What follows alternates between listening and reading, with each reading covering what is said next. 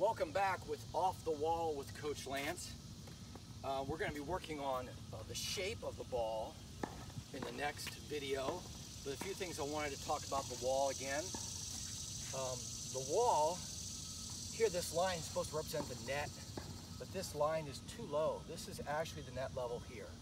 I just wanted to show you that. Now the target area I'll be hitting in will be 2.5 feet above the net level. Now I have this tape up for the video camera to see, but when I work on the wall, all I need is this blue tape here and here, and that's all I need to have my target area. Now this is about a net higher than the net itself, so just add one net higher, and that's going to be your target area. Now when we're talking about the shape of the ball, we're talking about its trajectory or its path through the air. And when you're working on the wall, it's really important that you see what is the ball doing when it strikes your target.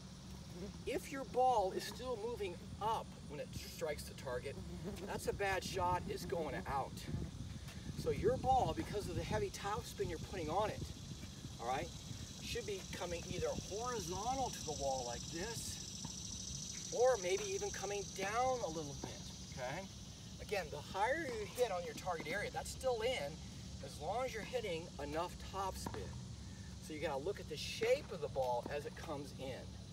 Now again, when you're working on the wall, you wanna use good balls, new balls. So whenever I'm working out, it's 1 can of new balls.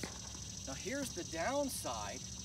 Here's the downside of people walking out on the court with a hopper of balls.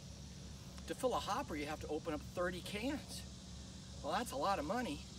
And those balls will go dead in just a couple of weeks.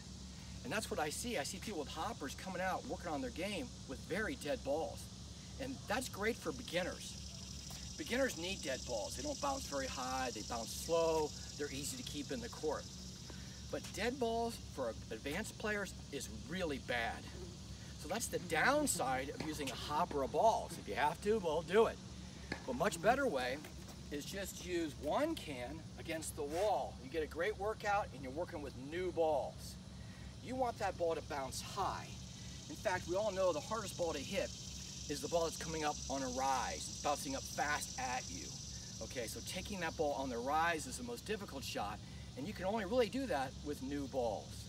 So that's what I want to encourage you to always start your practice with. All right, that's good.